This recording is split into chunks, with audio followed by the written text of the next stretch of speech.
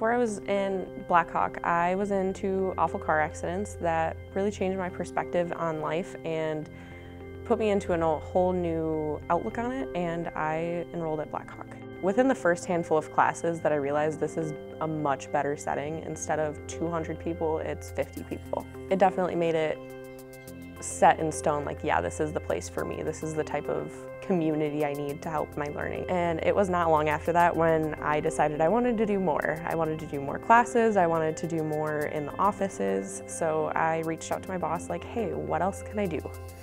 That is when I found peer advising.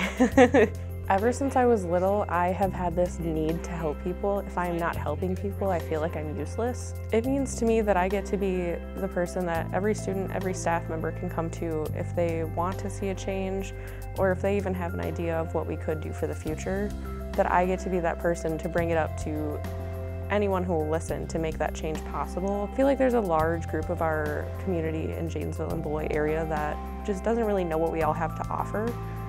So for me, my biggest goal with this is getting out into the community, making the community come here and see what we have and just understand that this is like a little gold mine and we have it and it's not been tapped yet. To me, that's really what the Ambassador is showing everyone the gold mine we have here.